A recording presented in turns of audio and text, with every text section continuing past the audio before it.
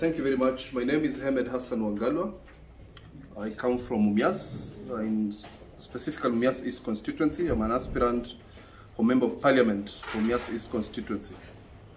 I have come to this because I believe that we need transformational leadership in the area. Our people have really gone through a lot of difficult times since the economy of the area, which was heavily dependent on Mumias sugar, went down. So most people have really been suffering. So I offer myself as an alternative leader to give with a focus of changing the livelihoods of our people. I have a target of a few things on my agenda item. One is matters of education. We need to enhance our education sector at Mumias. We need to be able to grow the infrastructure for our existing schools.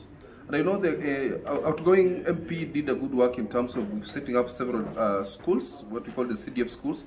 But there needs to be a leader who will take that to the next level. And that is myself. I believe that I have a lot of goodwill from all education stakeholders, speaking the teachers and the professionals, so that we can be able to take education to the next level. Additionally, I want to look at matters health. Health is an issue that I really need to look at, because you will observe that most of our people have had a lot of issues in terms of paying the bills. I want to really adopt houses, needy houses, that can be able to work on rather work with NHIF to have the needy houses at least being enrolled in NHIF, so that we can be able to avoid a situation whereby we are selling our land, we are selling our cows, we are selling our chicken to take people to a hospital, so that people can now concentrate on other development matters. 3, I look at the economy that we're in. As I mentioned earlier about alternative income generating activities.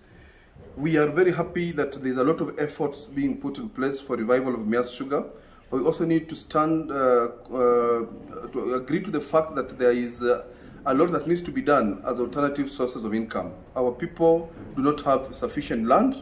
People have on a quarter an acre of land, others on a half an acre, so they will not be able to grow sugarcane. But we can teach them on trying to do modern agricultural practices that can be able to give them some income. That is where I want to focus on that. 3, I understand about empowerment of our people. Youth, women, and the elderly are a key people on my agenda. We need to empower our women.